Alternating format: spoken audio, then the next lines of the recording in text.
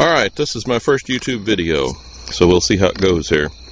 This video is going to be how to tell the difference between an Allis Chalmers WD45 and an Allis Chalmers WD.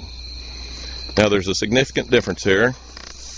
If you need more power, you're going to want the WD45. It has about 1/3 more horsepower than the older WD.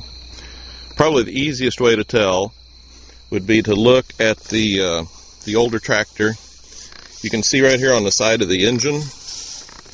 It's kind of hard to tell. Let me see if I can point this out. But there's a cover plate right here. And this cover plate is held on with 6 bolts. I'll take a shot of the back portion of it here so you can see. Anyway, it's fairly distinctive how it sticks out beyond the engine. This is the older WD. Now we'll go to the WD45 and take a look at the side of that engine.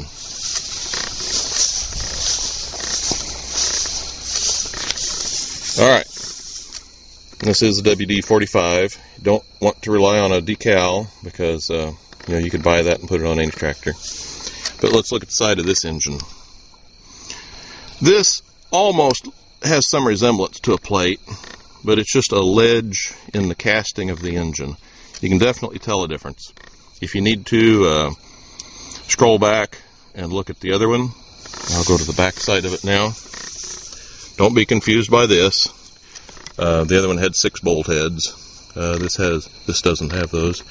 And then here's the back portion. You can see how it does not stick out beyond the engine, but rather the casting line bends on around. All right.